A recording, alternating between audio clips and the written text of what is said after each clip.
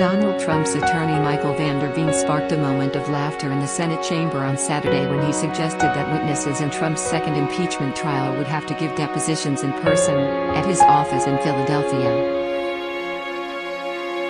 It didn't help that he pronounced it Phillydelphia. Nancy Pelosi's deposition needs to be taken, Van Der Veen said.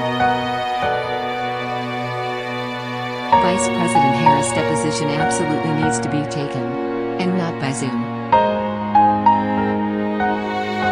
None of these depositions should be done by Zoom. We didn't do this hearing by Zoom. These depositions should be done in person, in my office, in Philadelphia. At that point, the room erupted in laughter. I don't know how many civil lawyers are here, but that's how it works, folks, he said, before adding, I don't know why you're laughing. The attorney's comments came after House impeachment managers moved to subpoena witnesses in the trial, following a report that Trump mocked House Minority Leader Kevin McCarthy, Republican California.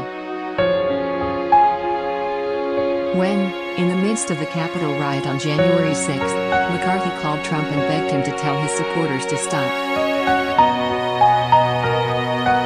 Van Der Veen moved for the trial to end on Saturday with no witnesses, but then specified that if witnesses were to be called, he would want them to come to his Philadelphia office.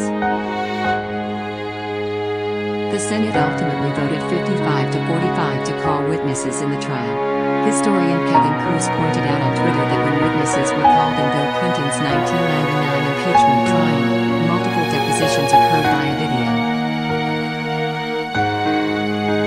Others on Twitter were more focused on Van Der Veen's unique pronunciation. Download calling all HuffPost superfans. Sign up for membership to become a founding member and help shape HuffPost's next chapter. Join HuffPost.